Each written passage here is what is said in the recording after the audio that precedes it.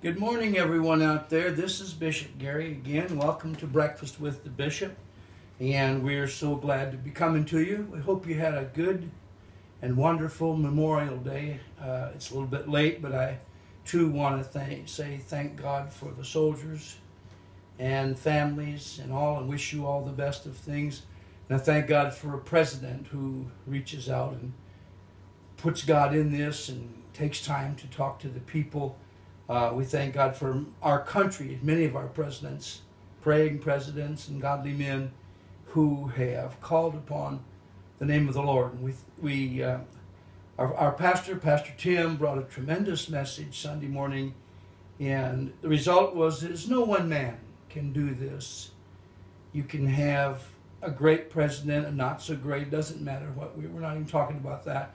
That no one man can do it. We thank God for what our president did on Memorial Day, but we also know it takes all of you and I to make this country great, because freedom isn't free. We want to say thank you to our church. It's growing, it's doing well. We got everything rolling now. Come out and see us. Dr. Miller's done a tremendous job, and he's preaching a tremendous message, and there's some young people coming in, and you'll like what you see. I want to share a scripture with you. I feel like this is a little different in direction, but I really want to read this to you. It's found in Deuteronomy 8, and it's in verse 18. And I want to read it and give you a minute to digest it, but I think you're going to be blessed by hearing the scripture. It says, "But you shall remember the Lord your God, for it is he that gives you power to get wealth." I get that to get wealth, that he may establish his covenant, which he swore to your fathers, and as it's the same to this day. This is a tremendous scripture for all of us children of the Lord, for all of us saints of God, for all of us, quote, Christians. The Lord, by his Spirit, has already, through the covenant he made with our ancestors, he's already given us power to get wealth. I'm not preaching so much about money as I want to call your attention to a covenant. A covenant is a lasting relationship between two individuals or two parties. It's like a marriage license. Though I didn't need one to be married to my wife, I was sure proud to show one to anybody that wanted to know, because it was a testimony and a covenant to something we'd done. We may call it a contract today, and I want you to see that back before you were even in the game, the Lord made a contract with a people that represented his name, with a people that he called his. He made a contract with them, a covenant with them. He had a relationship with them, and he gave them power through that covenant, through that contract, to get wealth.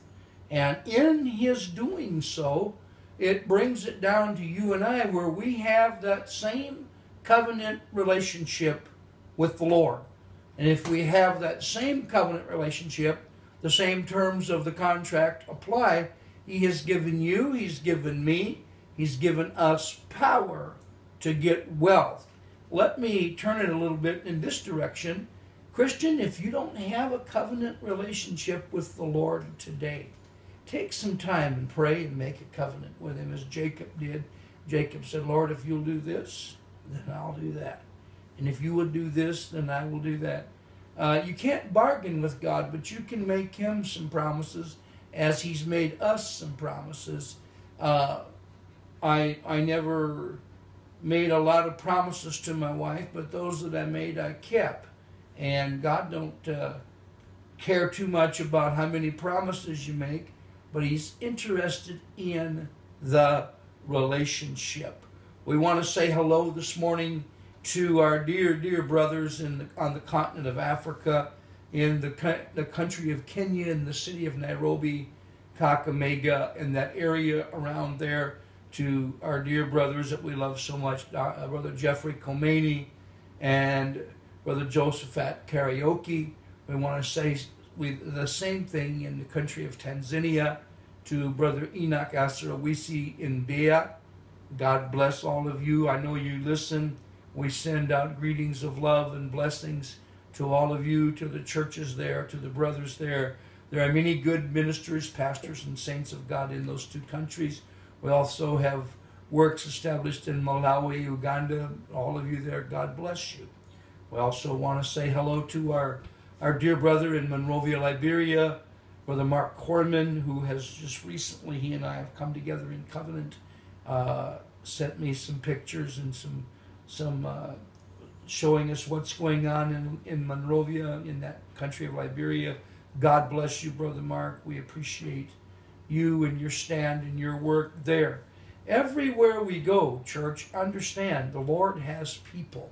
No matter where you are, there's somebody that is reaching out for the Lord that you can reach out and make contact with, that will fellowship, that will love you. We, again, want to direct you to that scripture. He's given us power. I want you to say that word with me if you can. I don't want to preach a lot today, but I really got up excited about that scripture. He's given us power. He's a God of grace. He's a God of love. He's a God of power. Not necessarily in that order, but he covers all of those things. And here, he's talking about power. He's given us the power to get wealth. And if you look at that scripture in the true Hebrew, most of that deals with monetary or natural things. Now, I also know through experience he's given us power to secure things in the spirit and not be ignorant and unlearned, but he's given us power to secure knowledge, wisdom, faith, many of these that are spiritual gifts. And however you see it, I like to take God in the depth of God, because he's bigger than anything that we can talk about. He's bigger than anything we might imagine today.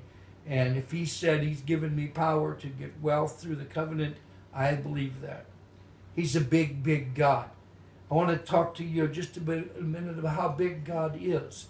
Fix in your mind how big you think the Lord God is. How big is he? See if you can get a picture of just how big he is.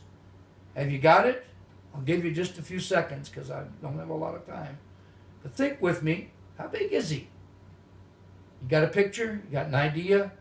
You framed some type of an image or a thought? Now double that. Multiply that by 10.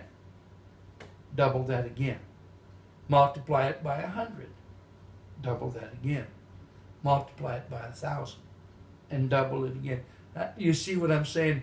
We're just getting started in measuring how big, how great, how good God is.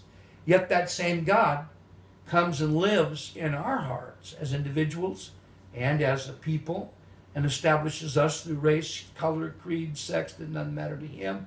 He comes in and lives in our heart. And while he's in us, he gives us power.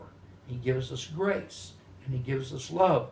Because he loves us and we love him, we're able to spread love. Because he gives us grace and gives us grace for grace, and we give grace, we're able to spread grace. Now, we have no trouble with that. We have some trouble sometimes with the power side of it. But I want you to realize he's given us power. Man, I like that. Power to get wealth if you need it. Let me add this. He's given us power to get health. Over there in 1 Corinthians 12 talks about healing. And we know that he tells us in Timothy you can walk in divine life and divine health. He's given us that power through the covenant that he made with Abraham, bringing it all down to us here in our modern day as children and saints of the Most High God. He's given us power to get wealth. Power through the covenant. I want you to catch that one thought. I sound like a broken record again, but it's so important to know as we come into this, the rest of 2017 and then a brand new year in 2018, whether you think it's going to be a good one or a bad one, and I don't know. God has not said a lot of things to me about that, but I know one thing. He said here in this scripture, he said, I'll give you power. Now in the book of Acts and in the book of the last chapter of the book of Luke, and also in John, said, you shall receive power.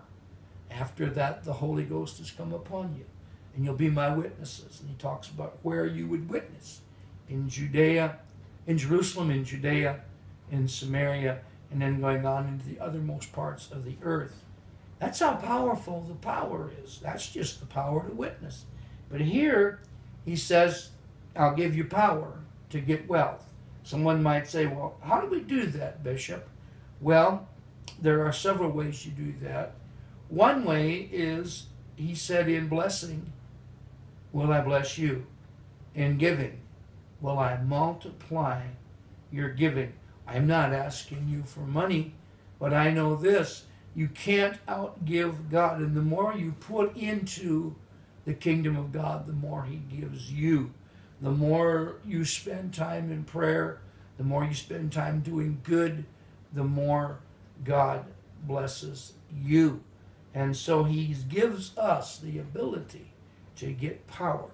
He gives us the ability through a covenant relationship to have that power, take that power, and use that power to accumulate wealth. Now, I think he means here, and you may not agree, but I think he means here the reason he'll give you the wealth is so that you use the wealth wisely. Someone that would squander the wealth, I don't know that he would be too eager to give us a lot of wealth just to waste it. But I believe he is a God of purpose, and he directs our hearts, showing us that we can change today. You can change today. You don't have to be poor. You don't have to be destitute. You don't have to be sick. You don't have to be down. You don't have to worry about these things that are they're very pressing and disconcerting to us. I know that, which is one reason I wanted to get on here today and be a little more serious, a little more provocative, to get you to see how he loved us long before we were even on this planet. He loved us, and he made a covenant with our ancestors. He said, I promise I'll give them power. Now, he didn't promise to give us wealth. He said, I'll give you power. And if with that power, you can accumulate or get wealth. So he had it planned from the beginning. Notable people of wealth in the book of Genesis, Abraham was a very wealthy man. Isaac, a very wealthy man. Jacob, a very wealthy man. Esau, a very wealthy man. Judah, a very wealthy man. And you can trace, now in the New Testament, Joseph of Arimathea, very wealthy man. Matthew the tax collector, a wealthy man. Zacchaeus, Lazarus, wealthy men. Jesus didn't just come to the poor and the destitute. Jesus didn't just come for a few people. He came to take our poverty. The Bible said he came that we were poor, we that were poor. He came to make us rich. I want to just say one more time how much we love all of you, how we pray that this word has blessed you, that it has filled your heart with a hope, that it has brought fresh meaning to you. I would ask that you check with us again. Next week we'll be back, hopefully with something that will bless you again. This is Bishop Gary. If you need prayer, call us. Thank you for listening.